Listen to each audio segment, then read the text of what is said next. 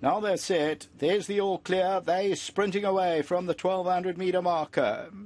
Not a bad beginning. River Queraress is right there in the early stages. Glittering Girl very quick with the red sleeves on the right. Over on the inside, Sabatini leads it from Magic Tycoon. They're followed by Princess Ozma. Certainly's in the green.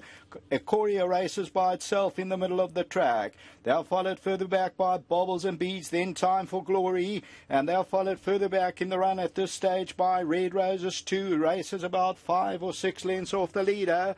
And I'm looking for Miss Cool at this stage. Let's see, Miss Cool is 2 off the right-hand side. Got 4 or 5 lengths to make up with Right On. Absolute Stampede coming to the 300. Sabatini the leader. Glittering Girl towards the outside of that one. Amina's trying to put in a claim. Further back in the runner, Sweet Pepper. Miss Cool's under pressure. Down the inside of that, Time for Glory. And Glittering Girl, River Queraress is running on it. Corey on the inside. Glittering Girl, Sweet Pepper becomes a big runner. Sweet Pepper on the outside. Glittering Girl down the inside of that River Queraress. It goes to Sweet Pepper. Second place, Glittering Girl. Third, River Queraress. And that is the running of the Allan Robertson Championship. And it goes to number 12, Sweet Pepper. His first Group 1 win was in the Allan Robertson 12 months ago with Under Your Spell. You love this place and you love this race. 100%, Ali. Yeah, I love this day. And look, I just need to thank Mr. Tarry and Mr. Jarkenstein and Mrs. Rupert for giving me this opportunity. It's, it's an honour to ride in these colours and to ride in a Group 1. What better? You sat back in the early stages, chased a few horses that looked like they had the right form. They looked like the right horses during the race. Were you a little bit further back than what you wanted to be, or was that just absolutely perfect?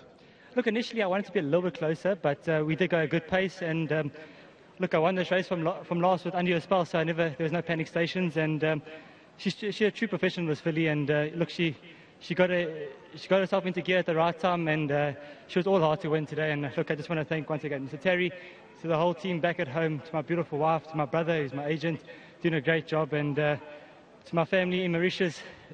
This one's for them. You've rode this horse 3 times, won on all 3 occasions. Does she give you the impression that she's just getting, I know she just won a Group 1, but does she give you the impression that she's only getting better and stronger now? 100%, Ellie. She's just getting better and better each time I ride her. She's learning about racing, and look, as I say, she's a true professional, so from day one she's been good. So I'm just really happy, and I'm trying to enjoy the moment. They don't come around every day, Group 1, so just trying to enjoy the moment, and just thank you to everyone that's involved. Well, as you came back into the winners' enclosure, Sean Tarry said you brought your A game. You certainly did. More rides like that, there'll be more Group 1s. Accept your prize from Mayesh Chetty, who of course is a chairperson of Gold Circle Racing Club and also a director of Gold Circle and a huge supporter of racing.